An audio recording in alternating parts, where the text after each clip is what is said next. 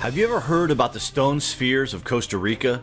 In the 1930s, while clearing jungle to make room for banana plantations, the United Fruit Company stumbled across ancient stones that were so perfectly spherical that they were never even considered their significance at the time.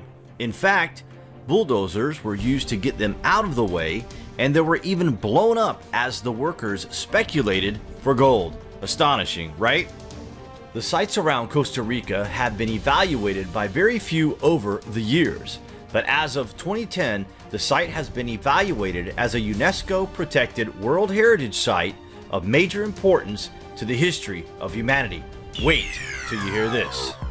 The Finca 6 archaeological site is not only of major interest, it is also a complete mystery.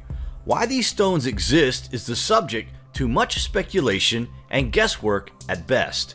But the fact remains, we don't know why they exist, we don't know how old they are, and we don't even know which civilization these things belong to. They are simply a mystery. Though many of the stone spheres were moved, researchers have found that they were often arranged in lines or triangles.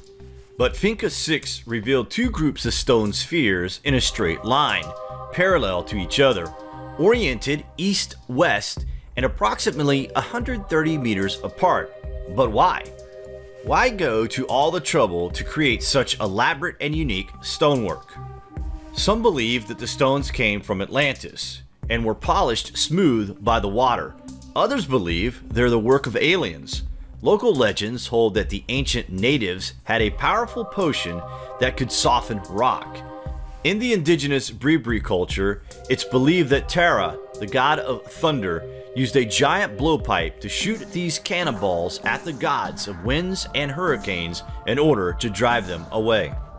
Could there really have been a secret civilization that existed in Costa Rica thousands of years ago? What are the stone spheres representing?